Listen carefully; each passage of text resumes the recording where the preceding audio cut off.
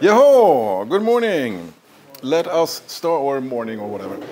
Let us start today's lecture. And what we'll do today is we'll talk about interpreters. Mainly two ways of building an interpreter. First, executing the syntax trees.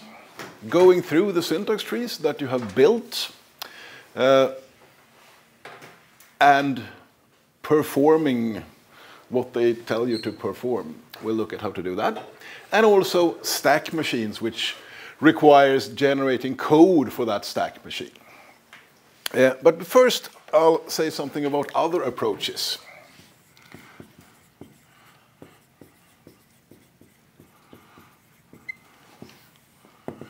And the first one is line by line.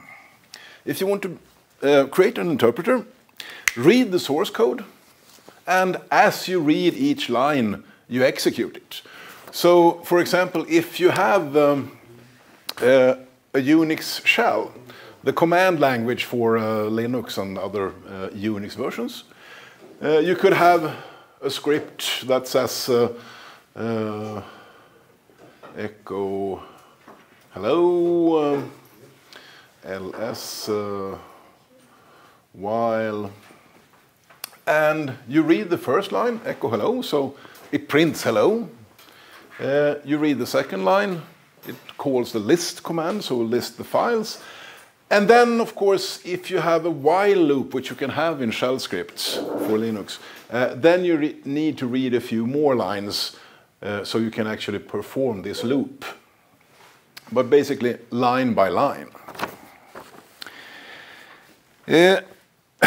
Another way is the next phase. You have a normal compiler that compiles to a target language, and then the next phase, you just chain on another phase that actually executes the program you have generated.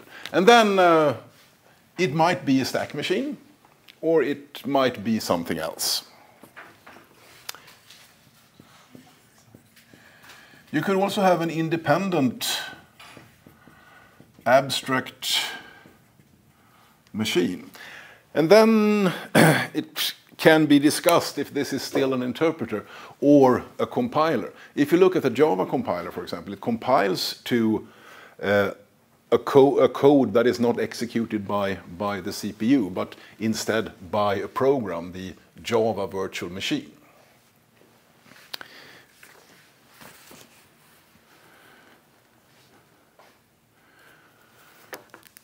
And combined with that, you can have just-in-time compilation.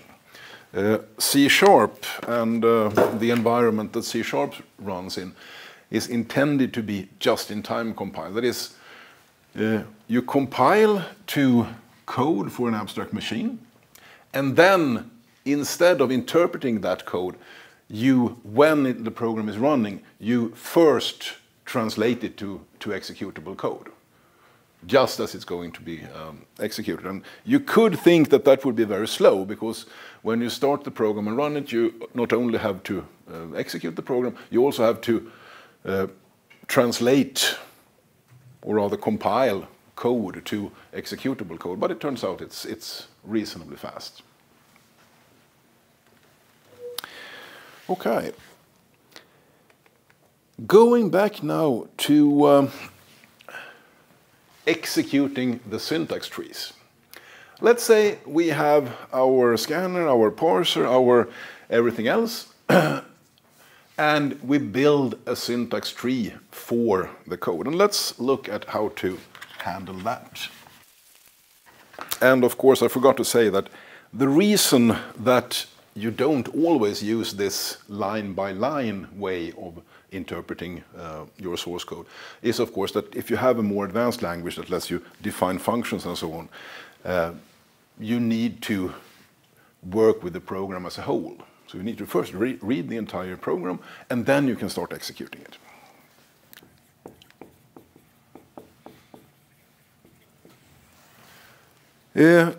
You have seen how to build a syntax tree. You have an expression, something like 2 times a plus 4. And it is then translated first to a tree. And you know that we need to first perform multiplication and then the addition. So you will get a tree that down here first starts with 2 times a, and then when you have the result, it flows upwards in the tree. So now you can add 4 like this.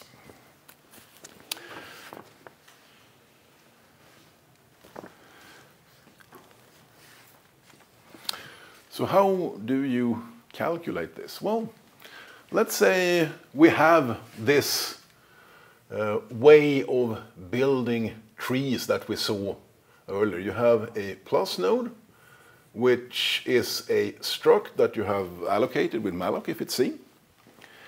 You have a multiplication or times node down here.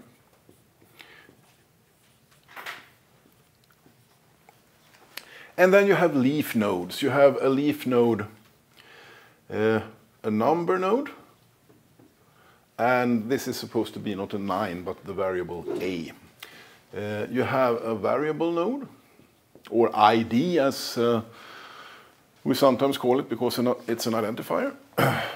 And which number? Well, you have a lexical value too, you have a variable, typically a number but not instead of a name like this, but I draw it as a here. And you have this number over here, number 4. And you have some sort of pointer that points to this entire tree like this, to the root, okay?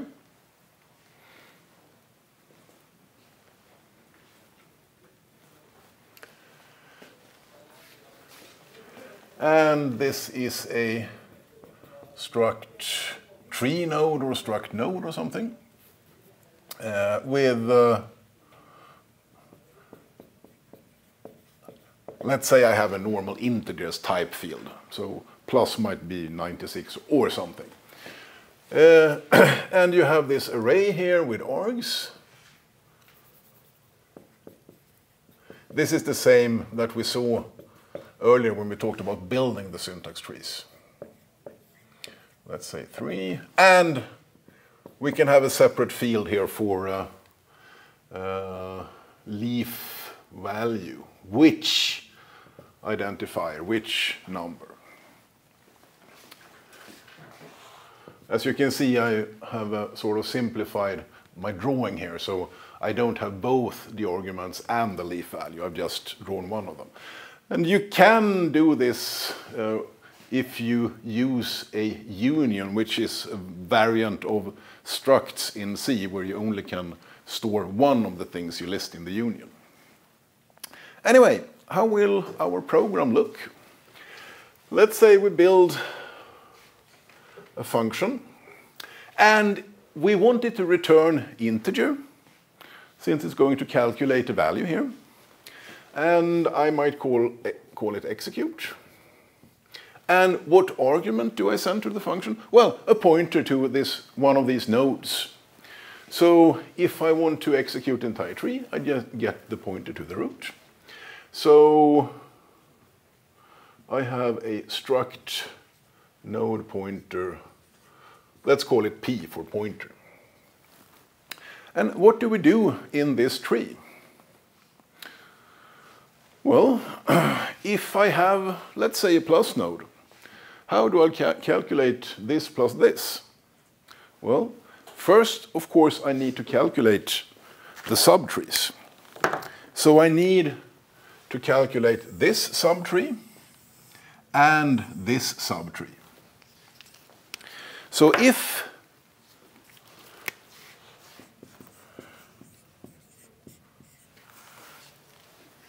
P pointer to type, if that is equal to plus, well, I need to do plus. And how do I calculate the subtrees, the values of the subtrees?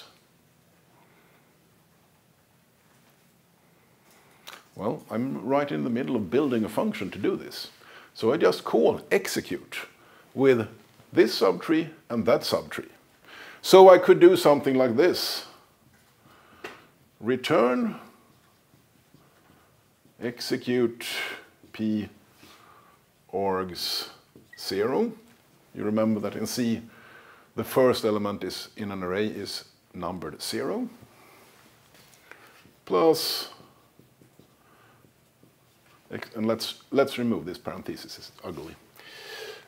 P point args 1. So that's what you do for plus. That is, you recursively call this execute function, first with the leftmost subtree. It's this call here. And then with the rightmost subtree. So you will get the results from this tree, might be 47, and this one, which is 4. And then you add them together using plus, getting 51, and return that number as the result.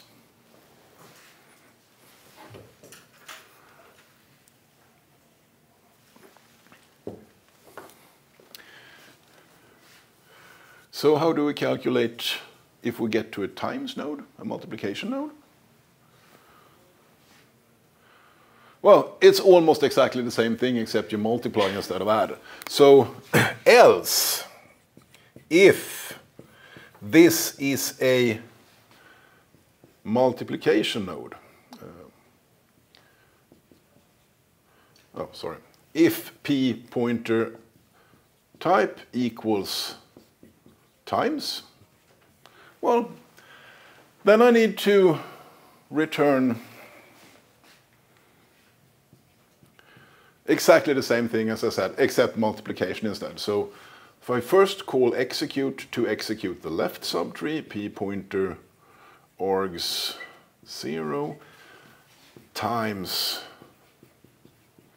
execute p pointer args 1.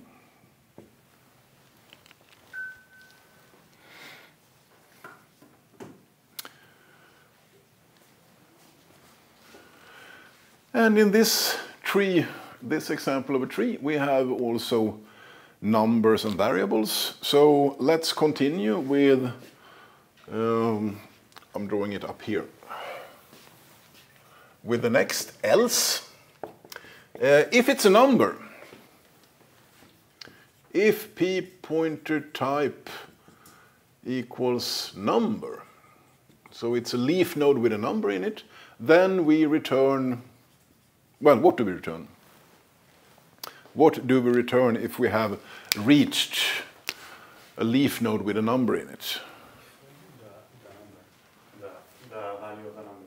Yeah, which we might have in leaf value. So just return p pointer leaf value, like this. Because, of course, the value of the number 4 is the number 4. And finally, else if p pointer type equals variable or ID or whatever we call it, well, then we don't return the number of the variable because, of course, we need to look up the variable's value. So we look it up, and wherever we store the values. If you have done lab number 2 already, you have probably stored variable values in the symbol table. So you would do something like this, return sym table, and then you get this leaf value, point value, something like this, or wherever you store your variable values. If we have a program with, let's say, functions that you can call that have local variables, you might need to keep track on which symbol table, or rather which environment with variable values you're working with. Because as you remember, you can have a variable called a, and it can be in a local variable in the function, it can be a local variable in another function, it can be a global variable, and so on.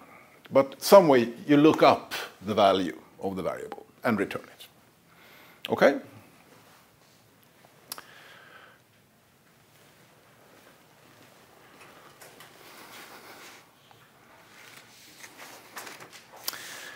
What if it is not just a simple expression?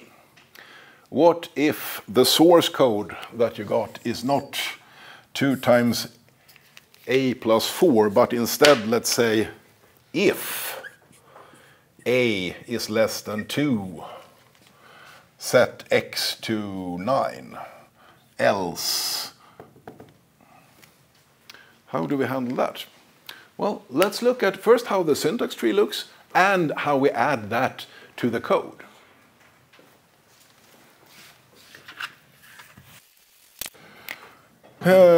Let's add else y equals 9 there, so we have two. So we have an else part also.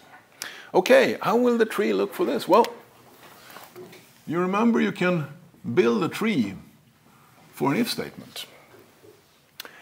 And you have a condition. You have a part to do if the condition is true, and you have a part to do if the condition is false. And the condition, well, you can build a tree of any expression, including a is less than 2. You just have the operator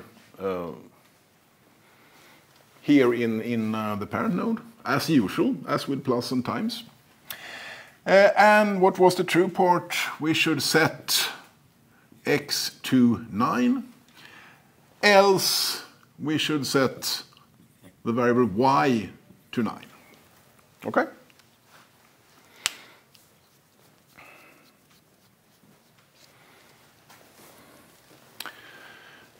And the tree nodes, you will have an if node with 3 subtrees like this, where you have, let's call it less, with 2, and so on. I'm not going to draw the entire tree.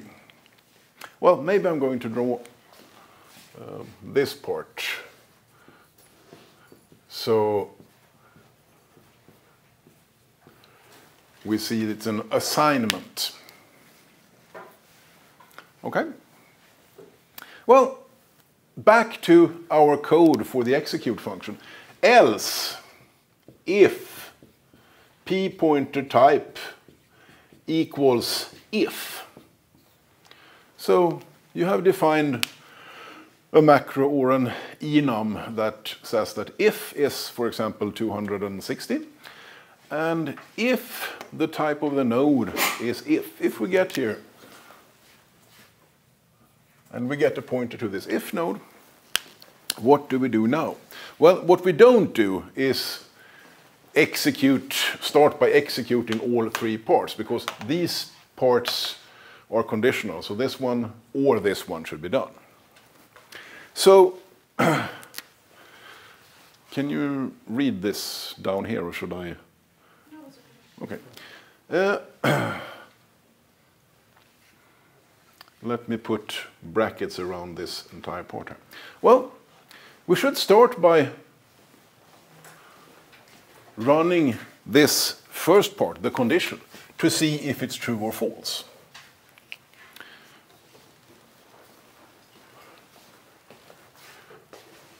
And I can put it in a variable, int condition,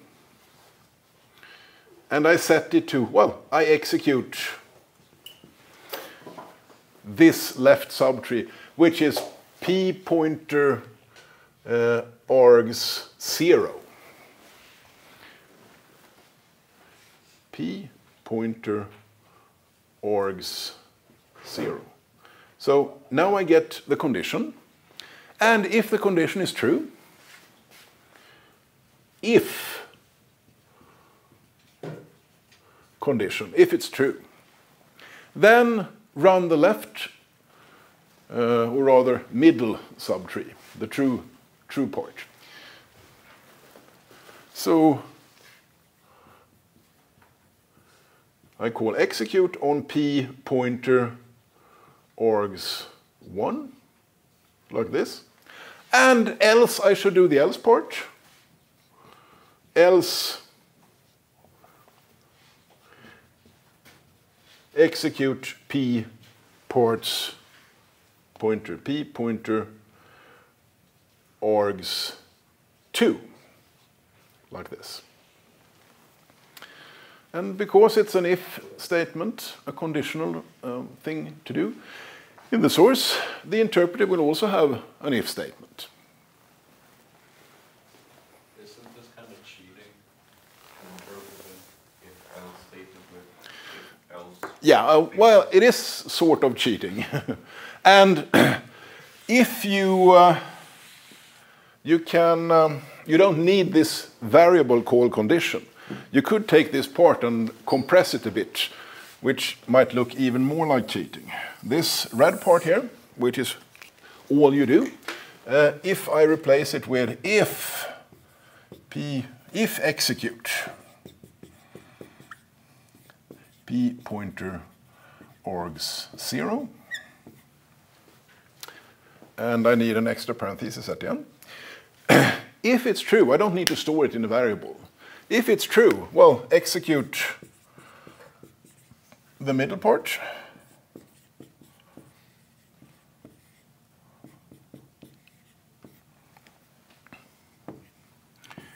Else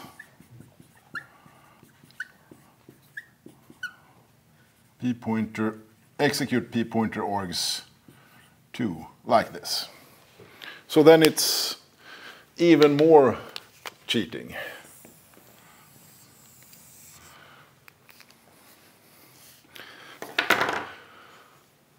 But I wouldn't really call it cheating because, well, you have a condition and 2 parts in the source, so the interpreter needs to do one of them. It needs to check it, so an if statement is the obvious way to do it.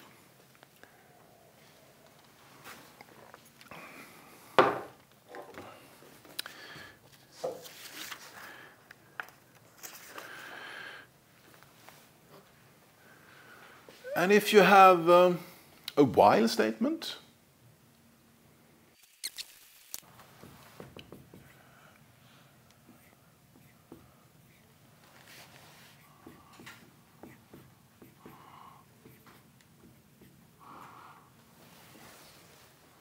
this while, or typically I would write this below here, so. And maybe even with curly brackets like this. Well, obviously this will be an infinite loop, but that doesn't matter to us because we're looking at the tree and how to interpret code like this. Well, it becomes a tree, and if I draw it directly as the structs,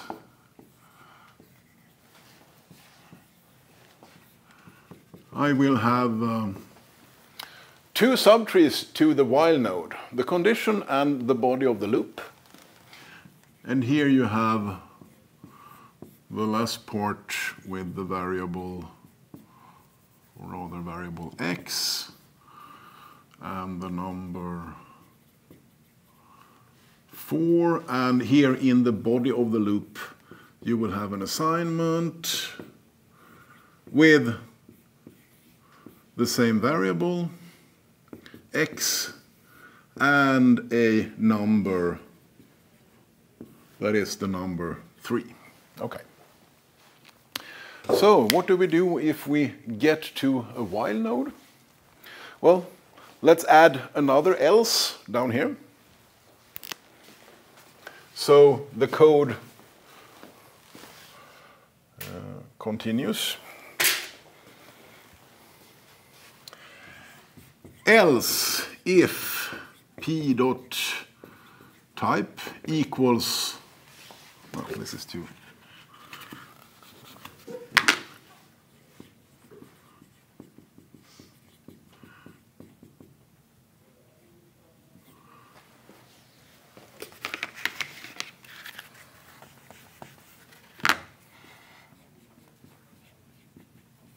like this.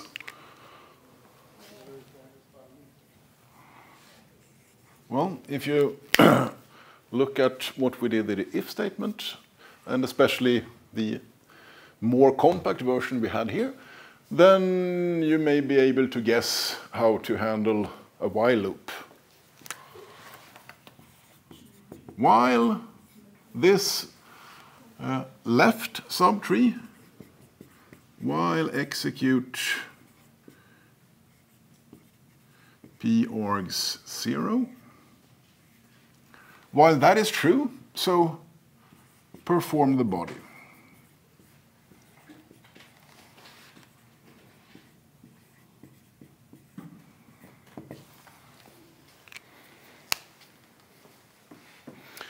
So it doesn't need to be harder than that. Now you can handle while loops using a while loop, which is, of course, the simplest way.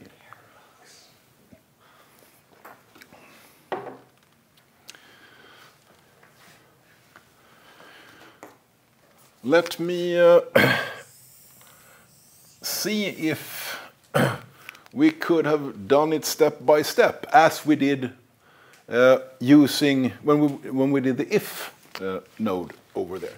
If I, instead of this, store the condition in a variable, let's say at this red part here, I start by defining the variable condition,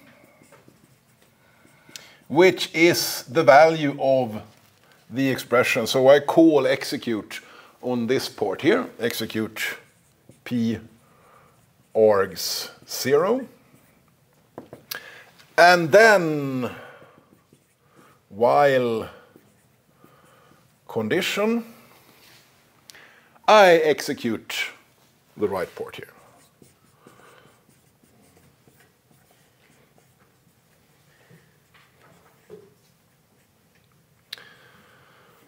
I mean, all I did was use an intermediate variable condition to make it clear what happens.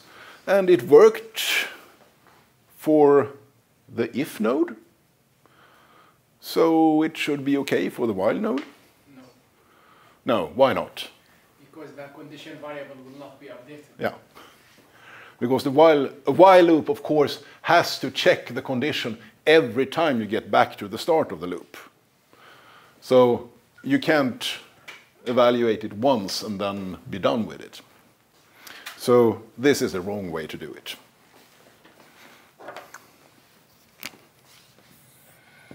So.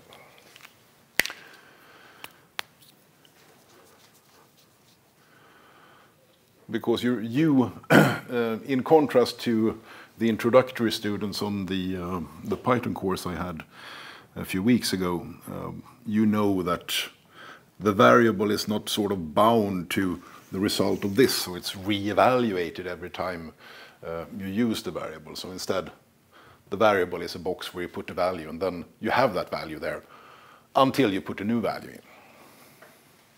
Okay?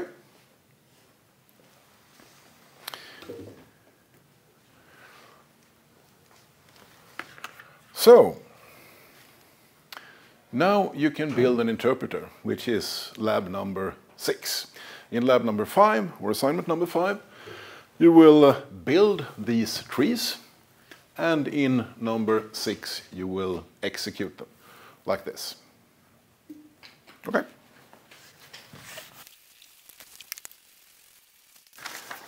So, next part, stack machines.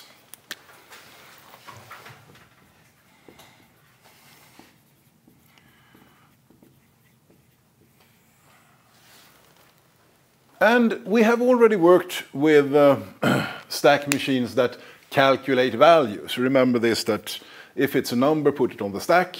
If it's an operation, pop 2 numbers from the stack, add them together, or whatever the operation says, and put back the result on the stack. So if you have an expression like 2 plus 4, you remember how to translate this to postfix code. You can think of it as first the tree, And what is postfix? Well, postfix just means print the parent node at the end. So postfix means first print 2, then print 4, and then print plus. That's all there is to it, to translate to postfix. Of course, infix means print the parent node between the left and the right subtree. So 2, and then comes the plus, and then comes the 4. And prefix, if this is infix and this is postfix, then of course prefix means print the parent node first, plus 2, 4. And you apply this recursively. I know that some of you have a bit of, think this is a bit difficult, but it really isn't. If you have something like 2 times 3 plus 4 times 5, again, make a tree of it. And the tree, if you sort of circle these sum expressions like this, you know you need to do 2 times 3 first and 4 times 5, and then you can do the plus. And drawing circles around things like this is the same as drawing a tree or building a tree. I have plus as the root node because it's in the big circle, and then I have multiplication here in the smaller circle with 2 and 3 as arguments. And the same thing with the other circle here, subcircle 4 times 5. And then to create postfix of this,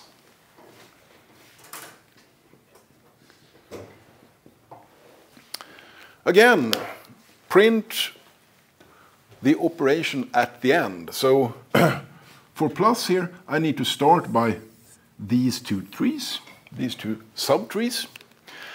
And if I am to print this subtree, postfix, well, let's just do it, 2, 3, and the operation at the end. So 2, 3 times.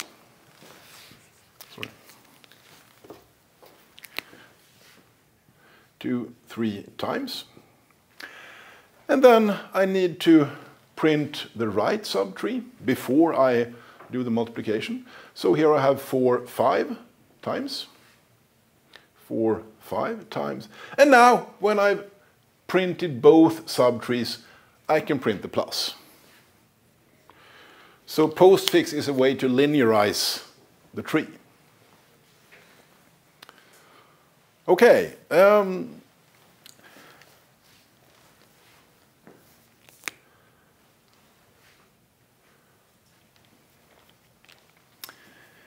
If I try to make instructions out of this, we've done this before. I mean, put 2 on the stack, put 3 on the stack, pop, pop, multiply, push, 4 on the stack, 5 on the stack, pop, pop, multiply, push, and then pop, pop, add, push back. So if I tried to write this as instructions, I could say push the number 2, push the number 3, and multiply, which means pop, pop, multiply, push.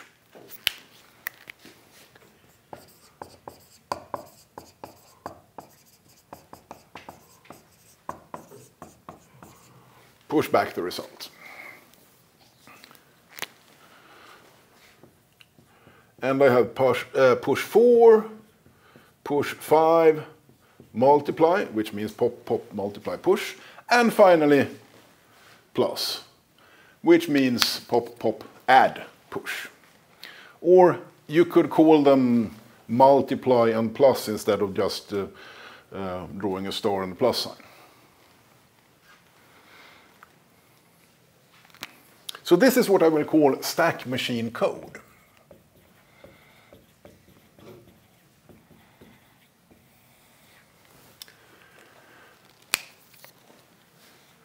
So far, this is nothing new. We have done this when we calculate values already in lab number 2. What gets a bit more complicated is when we have, let's say, an if statement.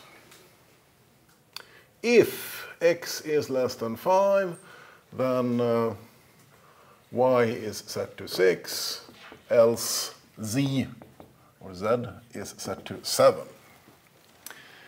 You remember the tree for this? If x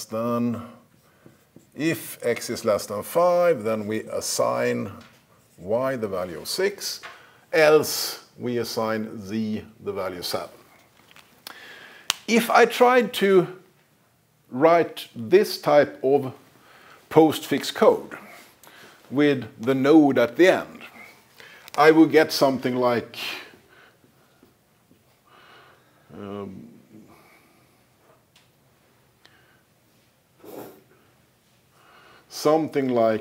you don't need to write this because it's obviously wrong.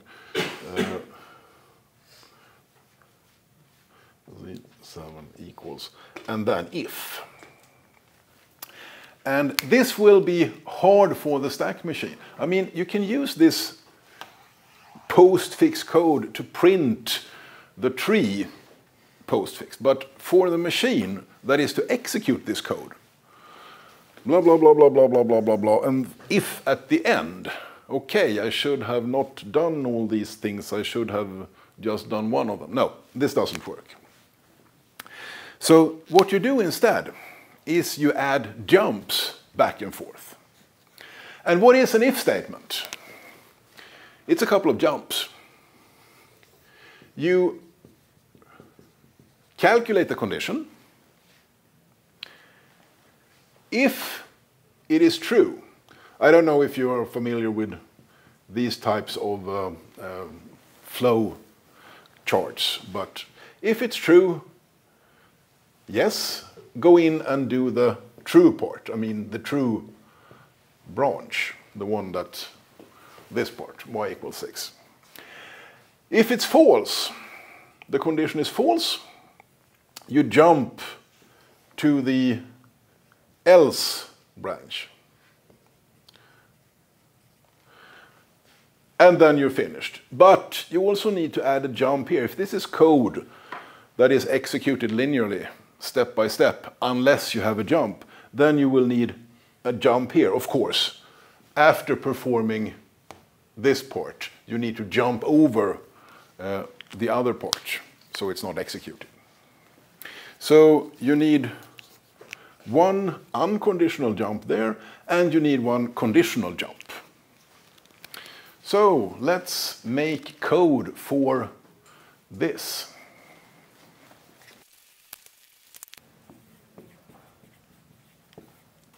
This source code. So we start by calculating the condition. So when we did push here, we pushed values of numbers. Now we have the variable x. So let's push the variable x. The value of the variable x, because that's what we want to work with. Then we push the number 5. And then we perform the less than operation. And this works like plus and multiplication and all the other operations. You push the value of x on the stack. Let's say it's 9. Here's the stack. Then you push 5. And then you pop, compare them, and push back the result. And if 9 is less than 5, it's not. You would put 1 there. And if it's false, you would put, well, assuming we're using C, where 0 means false and everything else means true, I would push 0 on the stack. Otherwise, if we have different data types, and I have a specific data type for true and false, I would push true, false. Okay? But this is the code for the condition. Now, if it's false, then I need to jump. Because then I need to jump over the true part here. So let's say there is an instruction called jump if false, jump false, or go false, or jump if false. It's called something, but means look at the value and jump. And where should I jump? Well, I need a label down here. Let's call it label, no, not down there, here. Let's call it label 1.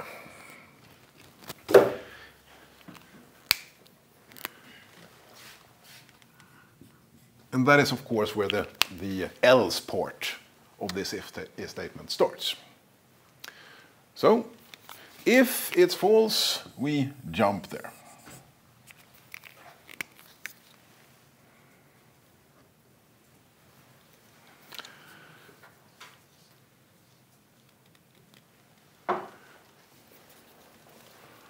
Now, we will have an interesting problem to work with. Let's start by trying push Y, push 6, followed by assignment. And then during the break, let's think of why this is a problem. Push Y, push 6, and then the assignment. This part here. What is the problem with that? You get that as homework over the break. Okay, 15 minutes break.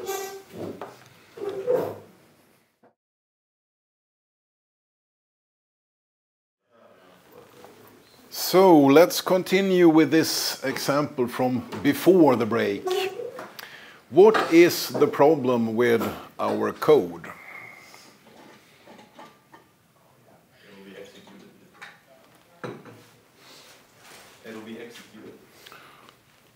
The code will be executed.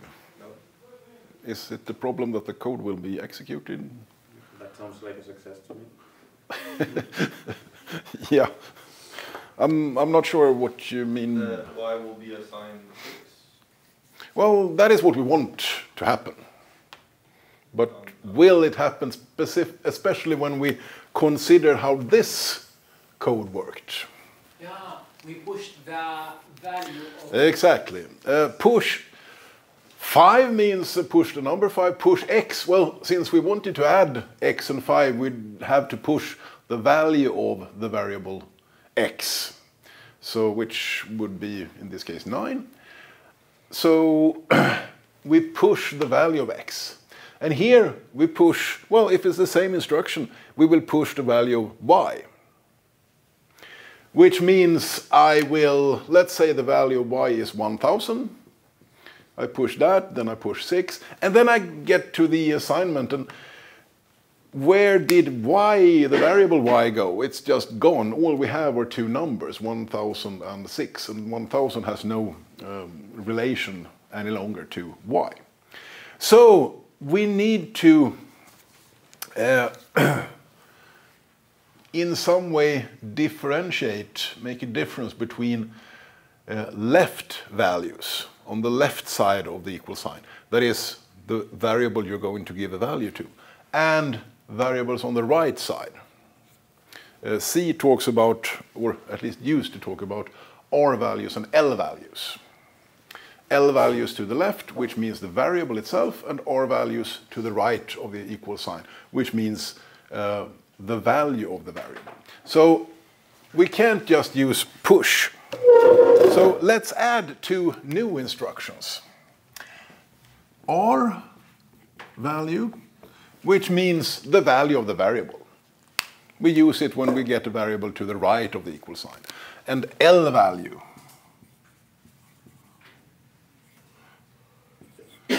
which you get to the left of the equal sign. So, for example, if you have a short detour with some other code here, if you have a equals a plus 1, you would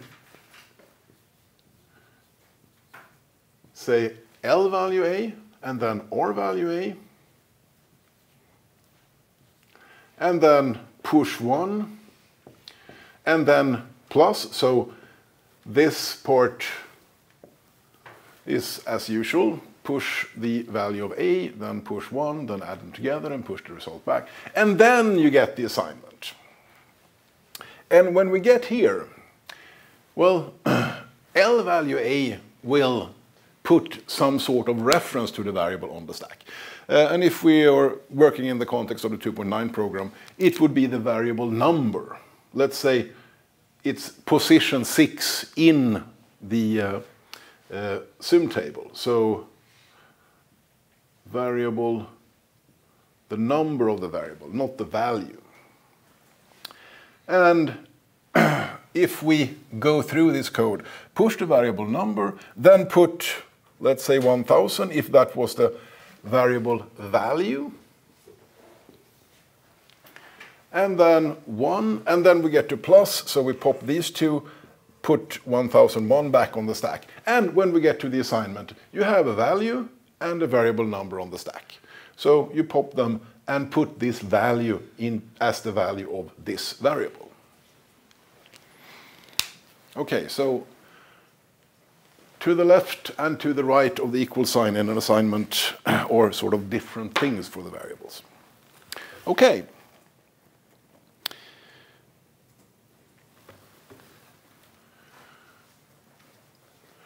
Back to our if statement.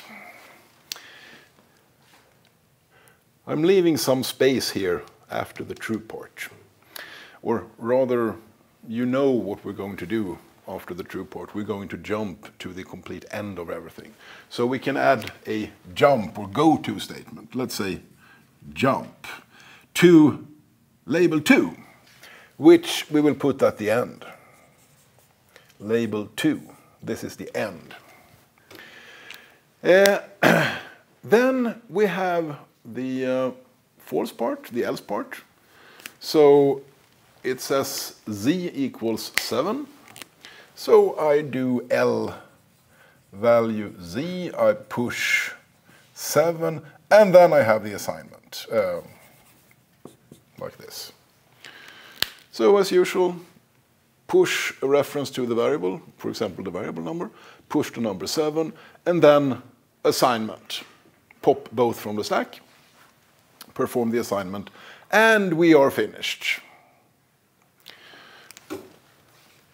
And down here, the program continues after the if statement. Okay?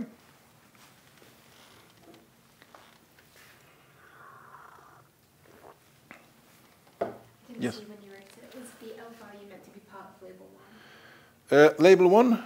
You know the L value Z, where you Yeah, so, yeah, this is, okay. I mean, this is our program. It looks like this, that we have generated from that if statement. And label, it just means one position in the program. So I give this place in the program a label, label number 1. So I can jump to this position in the program from this place. Okay?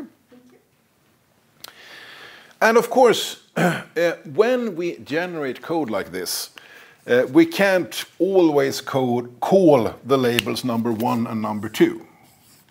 Because then we could only have one single if statement in our entire program. So you need to generate new label numbers or label names or whatever. So I can have another if statement later in the program, and then it will have, let's say, label 3 and label 4. So the labels are just places to jump to. Okay? Yes, yes. When we push the number value and variable number to the stack, how to know which one is one, like how to know that 6 is a variable number and not a value?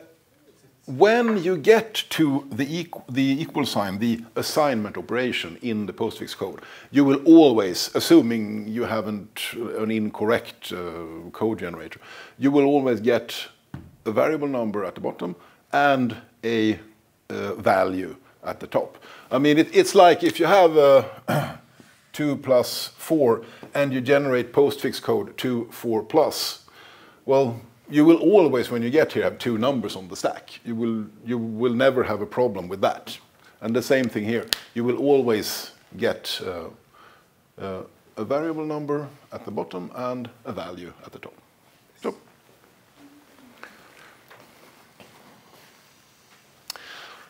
So one more thing I should say. This operation, jump false, this conditional jump, it takes a value from the stack. So this condition, x is less than 5, puts true or false on the stack, or 1 or 0, and the jump false, the conditional jump, pops that value. Because if it didn't pop it, if it just looked at the value and let it stay there, then after each conditional jump we would have an extra element on the stack. And the stack would fill up with those extra elements. So this means pop one value, and then depending on what value it was, we either jump to label 1 or do nothing. Okay?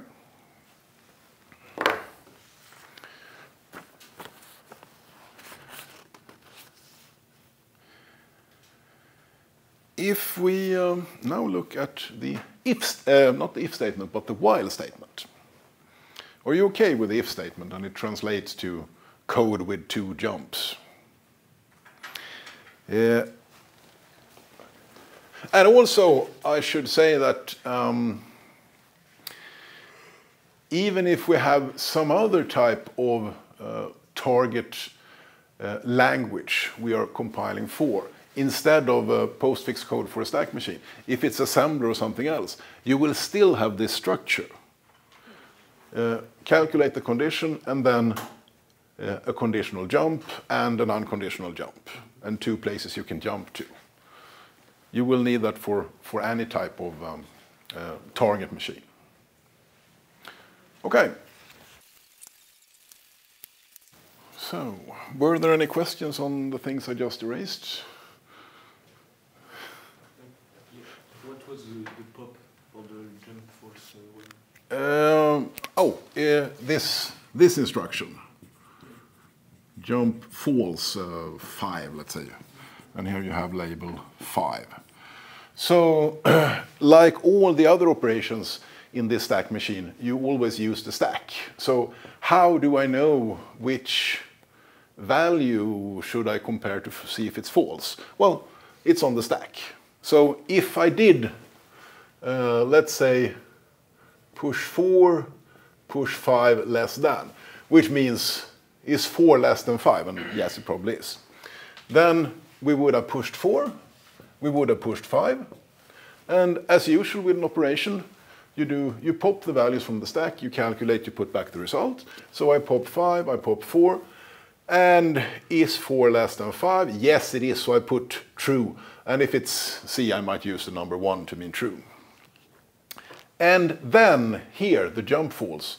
Well, I look at the value on the stack on top of this. So I pop this one. Oh, it's removed, and it's 1, so I perform the jump. Okay.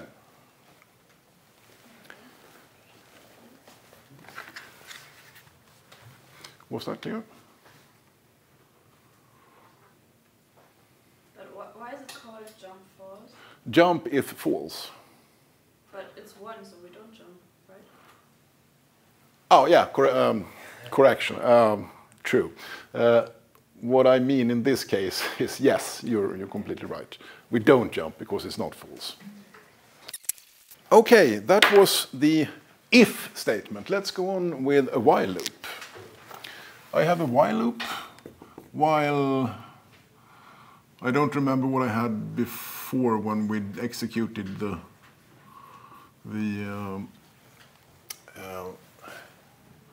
syntax trees, but something like this, I think.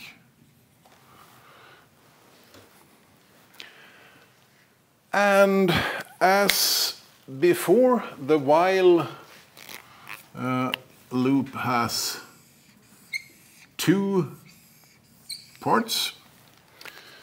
We have the condition and the body.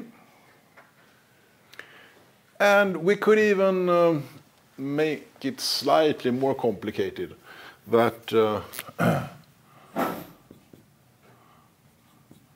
I add another line in this body of the loop. So now the body is A is set to 3 and B is set to 5. And again, we have a loop that, assuming A is less than 4 at the start, we will get into this loop and it will be infinite. So it will just keep setting A to 3 and B to 5.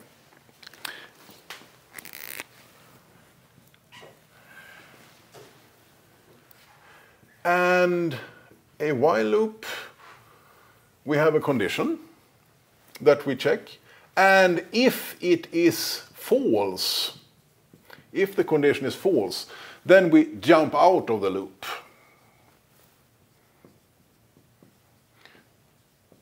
So here we have the end. But if the condition is true,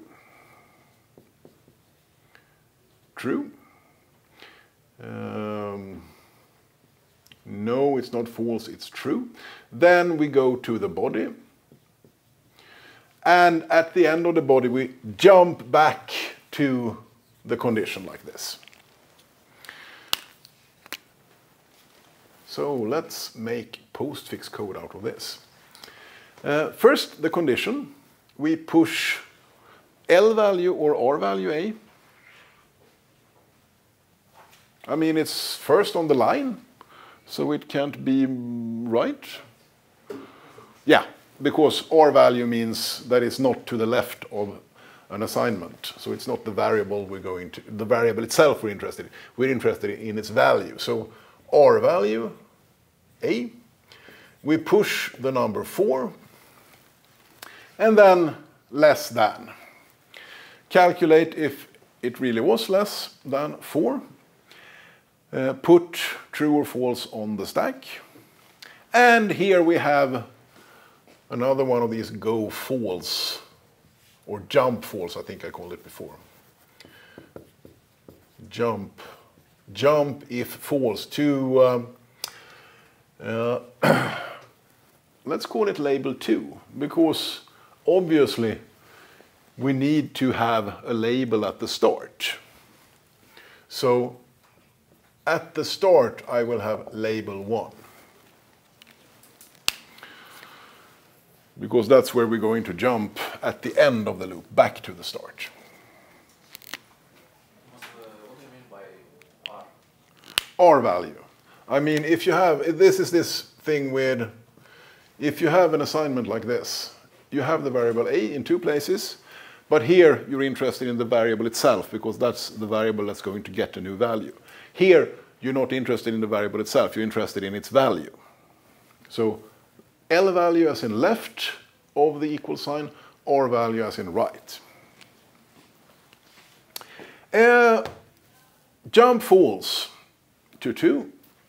And then we get to the body here. And is this an L value or an R value? L value. L value A, push 3, and assign. And the same with the next line here in the source.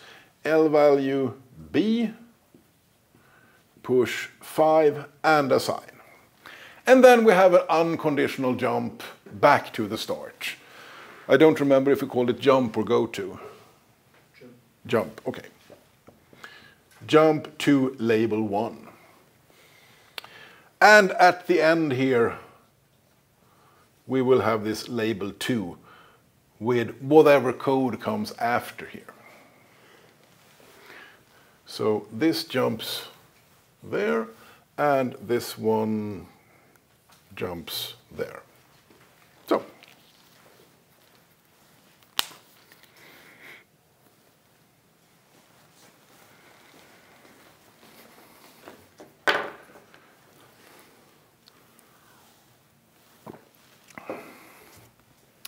And again, we can't actually use always the numbers 1 and 2 here.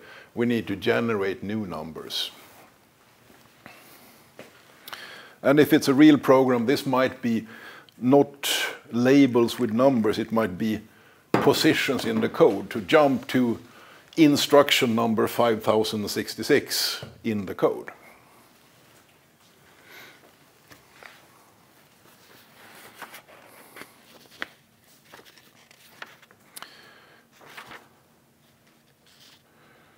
Okay?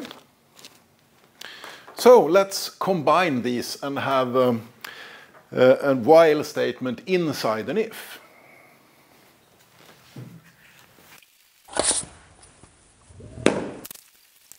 If a is greater than 2, then do a while a is less than 10, and in the body of the loop a is set to a plus 1.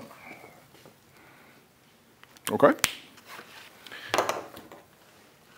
So you have an if statement, in this case without the else part.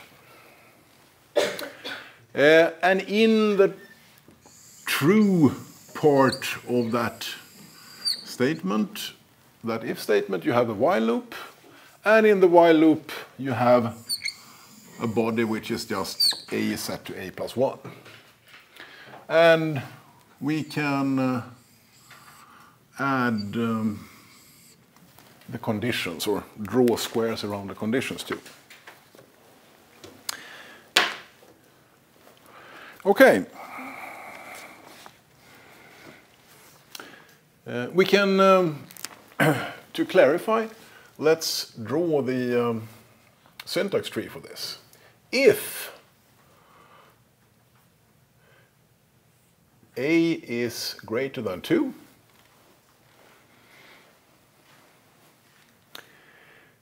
and in this case, since we don't have an else part to the if statement, then we only have 2 subtrees. And under here we have the while loop. And the while loop always has 2 subtrees, the condition and the body. And the condition is a is less than 10.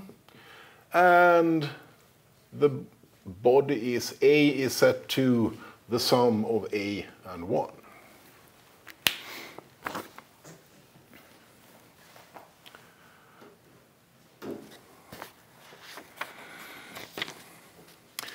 Okay, target code for the stack machine. You remember how an if statement looks? Start by calculating the condition, and then a conditional jump. If it's false, we jump over the then part of the statement. So let's start with, again, L value or R value A? R value, yes. R value A, push 2, greater than,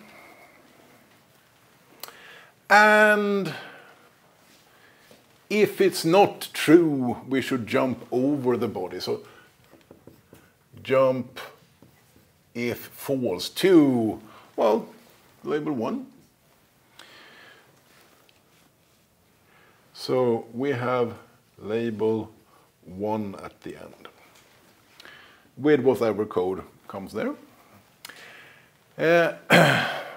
I don't have an else part, so either we have a different template for creating an else if, an else less if, compared to an if with an else, or I could, add an else part which is empty here. But if we ignore the else part, then I will not have any code generated down there for the else part. And it would be empty anyway, so let's ignore the else part. Now,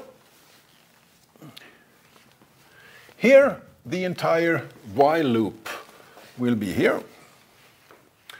And then if we just leave some space here for the while loop, let's see, this is the while loop. Then we're sort of finished with the if statement. I mean, in block-structured languages, which modern languages are, all modern languages are, you have statements inside other statements. You have this while statement inside the if statement. You don't have them mixed together in a strange way. They always either completely outside each other or completely inside. So I have a box here for the while statement, which is the true part of the if statement. So we're finished with the if statement, and we can look at the while statement inside this box. And you remember a while statement, it starts with one label that we can jump to. So at the start we will have a label, and I can't call it label 1 as I did when we did the just a while loop, because I already have a label 1. So this will now be label 2. And how does it look? It looks like first the condition, again R value,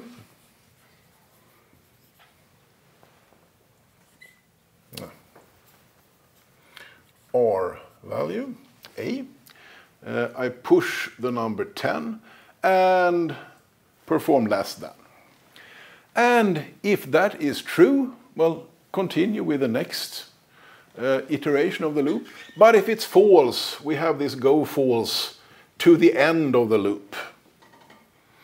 And I will here have label 3. Because I did that, you remember that at the end of the while loop I will have a label to jump to if it's if we need to jump out of the loop. Go false 3. And in here we have the body. So again, block structured languages, statements are either completely inside each other or completely outside. So here we have this body of the loop, which is completely inside the loop, which is in turn is completely inside the if statement. And A is set to A plus 1. Well, L value or R value? Say again? L value, yes, thank you. L value A. And then, since we're to the right of the equal sign, R value A, push 1, and plus followed by assignment. And this was not easy to read. This is the number 1. 1. And I forget one thing, namely what? What did I forget? We're not finished yet. Go back to the start. Yeah, at the end of the loop I need to go back. And I need to do this before I have label 3. So let me rearrange the code a bit here so you can actually read what I say. We had plus, we had 1, we had jump to label 2, and then we had, at the end, we had label 3, and at the very end, label 1. So,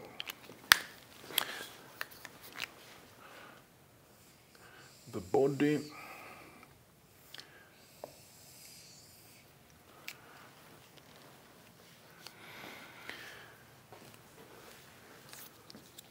so why do we have two different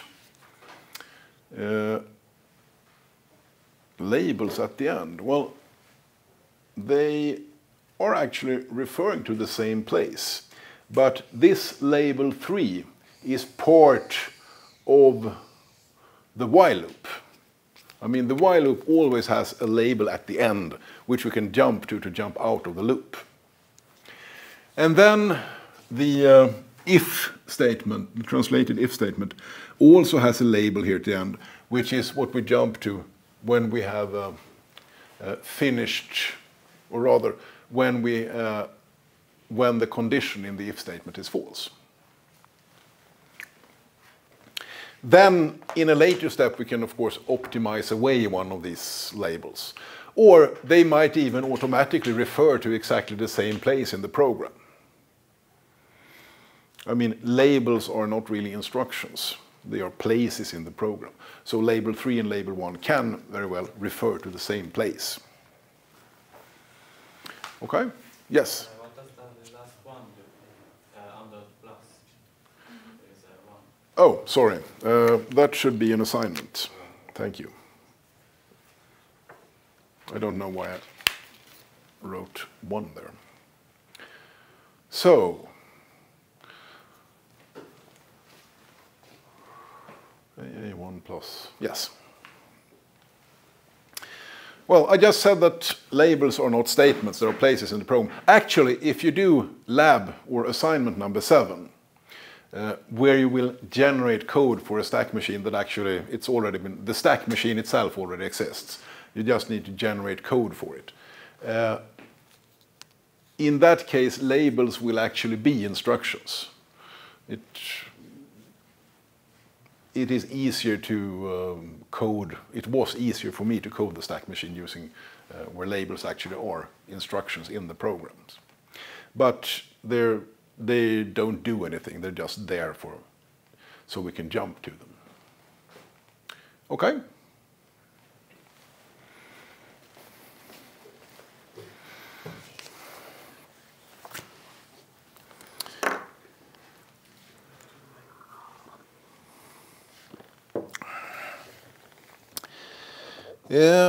One thing that we might not always realize contains or means that we have to do a jump is short circuit evaluation of Boolean operators.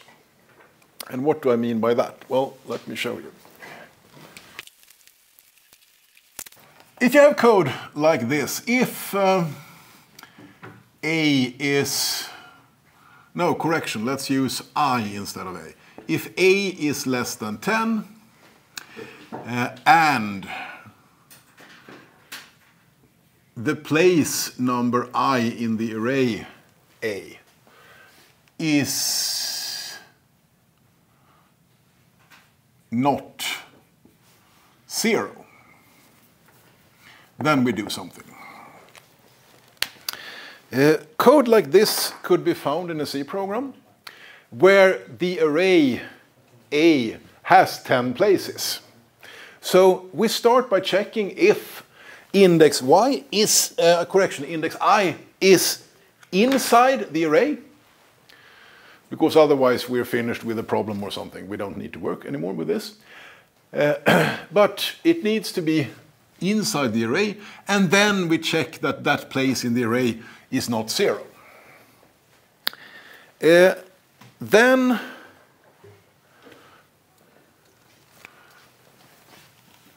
we need to perform this first, of course.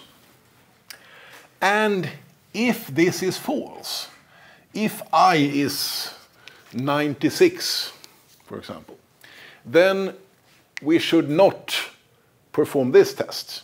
I mean, we don't need to, because this means logical Boolean AND. And since both arguments to AND needs to be true for it all to be true, we already know if this one is false. We already know that the result will be false, so we don't need to do this. But according to the C standard, we're not allowed, or rather the compiler is not allowed to generate code that actually performs this. Because, well, then we would be outside the array. So this means if this one is false, then jump over that part. Okay?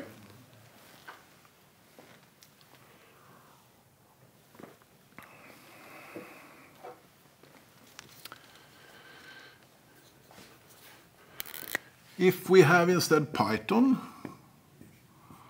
I believe you say and not that symbol. And I'm not sure if you have normal array indexing in Python. I don't remember.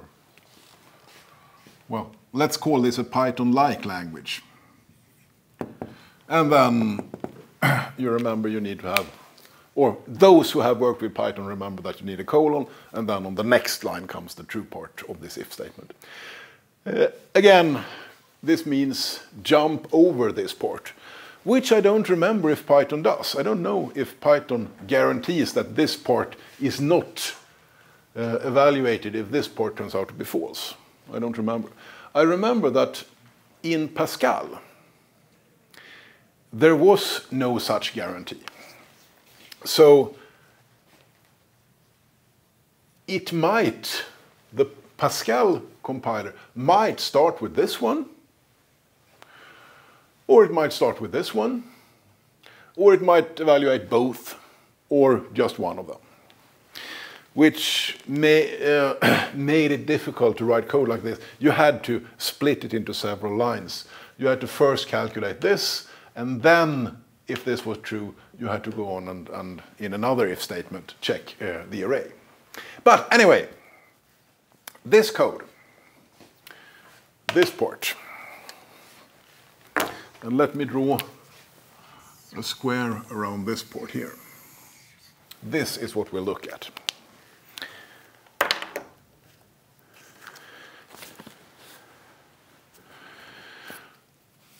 We might look at the entire if statement and do this wrong. Let's add something here. Actually, the array indexing complicates things. So let's simplify this. Let's just say if x is greater than 2, and we don't need to have and, you can use or.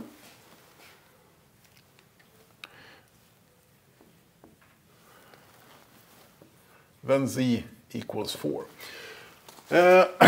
Then you have sort of the opposite problem. If the first part is true, well, how does OR work? Well, if the first part is true, you know that the entire expression here, this part or that part, will be true. And again, in C, you are guaranteed that if this turns out to be true, you will jump over this part.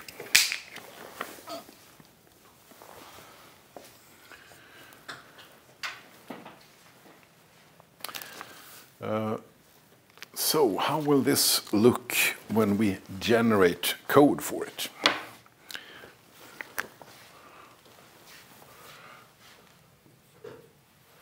Or value x, push 2 and greater than. And it might seem like you want to do something like this. Okay, now we are in the if statement here. So if this was true, let's jump directly to this one. Go true or jump true. I think we called our instructions jump. So jump if true to label 1, which we have down here. And here we have this part with L value z, push 4 assignment. L value z, push 4 assignment. And then this is finished now if the x greater than 2 was true. But if it was false, well, then we need to go on and check the next one.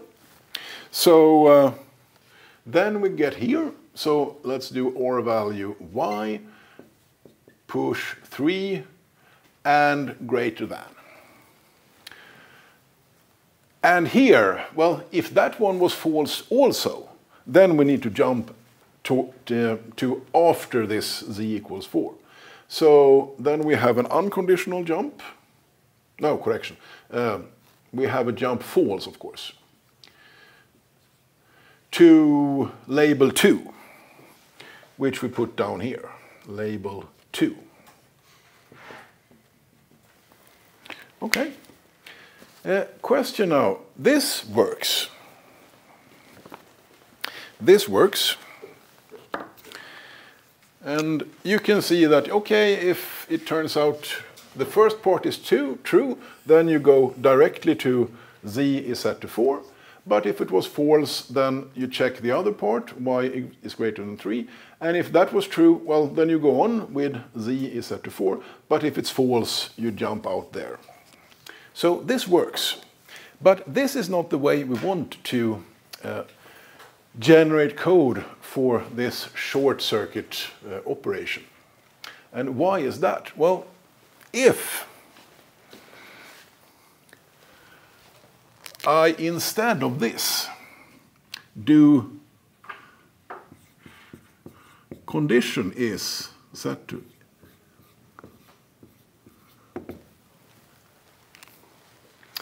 I start by calculating the condition, and then if condition I do z equals 4. Now, maybe you agree that this is exactly this will have exactly the same effect. I just put the value of this entire condition in a variable called cond, and if cond is true, then z is set to 4. Problem now is, how do I separate out this part and put it here? I can't really do this because this is mixed together with the if statement. So I want to generate code specifically for this part. And again, you remember block structure. Statements are either inside each other or completely outside each other. Here they are, the if statement and this expression here are sort of mixed together. So what I need to do to calculate this part is a bit more complicated. I need to r value x push 2 greater than. This is the first part, and the same as we tried here. But then I can't jump true. If I try jump true here, as I did there, I have consumed. You remember that conditional jumps pops a value from the stack and looks at it. So I can't pop the value because if I jump to the end, I have no value on the stack. And at the end, I should have a true or false value. So what I need to do is make a copy of it. So we invent a copy instruction that just, we can say pop and then push, push. Now, we can jump if true to the end. Here, label 1. Now, when I get to the end, if the first part was true, if I get to the end, I have a true value on the stack. If it was false, well, then the value of everything will be the value of this one. But I have an extra value on the stack now that I need to pop. So pop it and throw it away. And replace it with the result of y is greater than 3. So r value y push 3 greater than, and then we get to label 1 here. So this is the code we should generate for both this expression when it's part of an if statement and when it's part of not an if statement but is used in another context.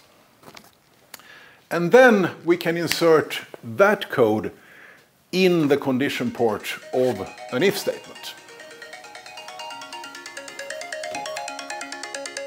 And I'm not going to ask on the exam for exactly this, because what I want to show with this is more that, okay, sometimes it gets a bit complicated to generate code, even for something as simple as a stack machine. Thomas, do you need to push or jump false in the end before the label, or is it? No, because at the end, what I want at the end is a value that is either true or false. So I will then put it, in this case, in the condition variable, or in this case, I will use it in the if statement, and then the if statement will have a jump, a conditional jump. So what this code does is it calculates x greater than 2 or y greater than 3, and puts a true or false value on the stack, depending on if the expression was true or false.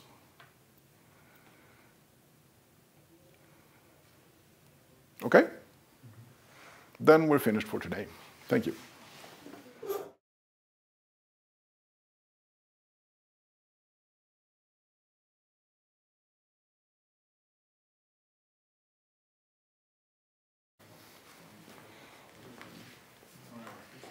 Översättningen också ganska enkel. Jag har inte kollat än. Jag tror jag kommer att få med det under det här